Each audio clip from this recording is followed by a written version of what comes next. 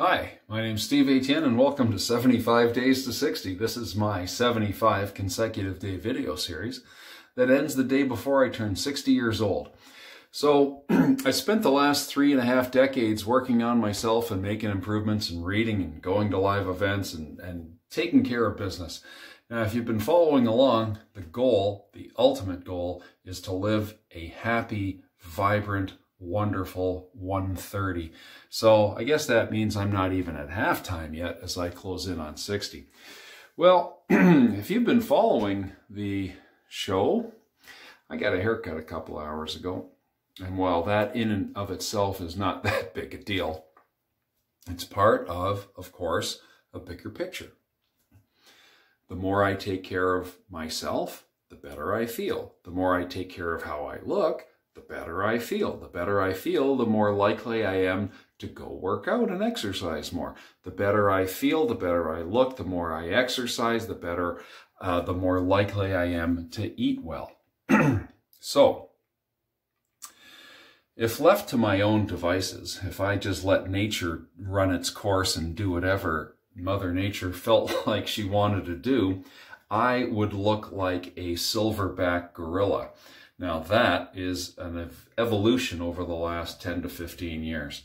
So, I've got hair everywhere. My God. So, while I gotta shave my face, you know what else I gotta do? And that's in the last 10 years, I gotta shave my bloody ears. How ridiculous is that? I gotta shave everything.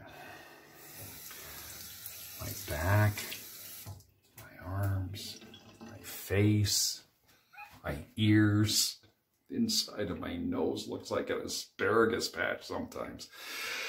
So,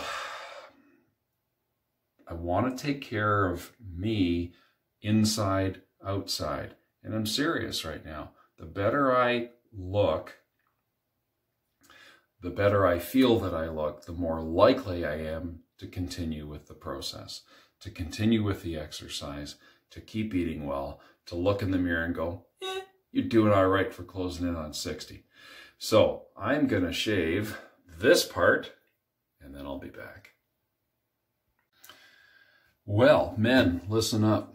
Women have always been better at taking care of their appearance and taking care of their youth and protecting their youth than we have, my opinion. So, women, I get it. I mean, I live with one, and I know that when you do your hair and you do your makeup and you take care of how you look, you feel better. Guys, I think you owe it to yourselves to do a better job at that. Once upon a time, a bunch of years ago now, a buddy of mine gave me a book called Younger Next Year. I suggest you go get that one and go read that. Put that one on the library, Younger Next Year. And one of the chapters, one of the topics was about dealing with the body hair because, oh my God, it's just insane. So that I trim. I've got a trimmer. I take care of that. You wouldn't believe what it would look like if I didn't. I told you, Nikki takes care of the back because I still want to see it. And the more I work out and the better shape I get in and the better I look and the better I feel, the more muscle definition I will have. And if I can see it, that's cool because then makes me feel better and I want to keep going forward. So my wife's in the same place. Take care of what's happening here, take care of this, you know, take care of everything else, and we're all good. So when my buddy Larry gave me the book, Younger Next Year, not that I'm plugging the book, but it helped me. There was this whole chapter on appearance and body hair, and the younger you look, the younger you feel, and that's absolutely true, and I believe that because it's worked for me. And that's what this whole series has been about, what works for me. I know what works for me, and honestly, I don't think we're that different. So if I didn't do the personal grooming, which takes a longer and longer time every time I do it and the older I get, honestly, I would look like a silverback gorilla by now. All the hair is gray, and it's everywhere. So, man, woman, doesn't matter. You know what I mean? Take care of how you look. The better you look, the better you're going to feel.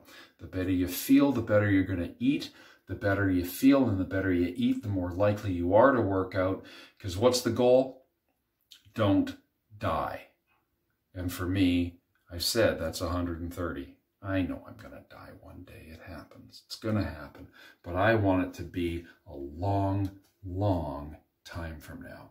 So that's Gorilla Grooming. That's where I am today.